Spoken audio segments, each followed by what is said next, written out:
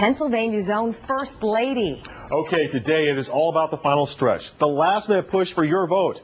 Less than an hour ago, Senate candidate Pat Toomey and gubernatorial candidate Tom Corbett wrapped up a six-city barnstorming tour that crisscrossed Pennsylvania. The two appearing in Moon Township, pushing the GOP ticket and trying to appeal to Pennsylvania's independent voters.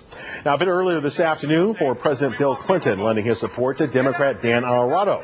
The two holding a rally at the Penn State Greater Allegheny campus in McKeesport. Mr. Clinton criticizing Republicans for their stance on health care and taxes for natural gas drilling. He told supporters it will all come down to the turnout on Tuesday. And right now, First Lady Michelle Obama is headlining a rally for Democratic candidates, including Joe Sestak. A bit earlier, Joe Sestak himself held a rally in Doylestown. Analysts say the Pennsylvania Senate race will be won or lost in the Philadelphia suburbs, where party registration is almost evenly split.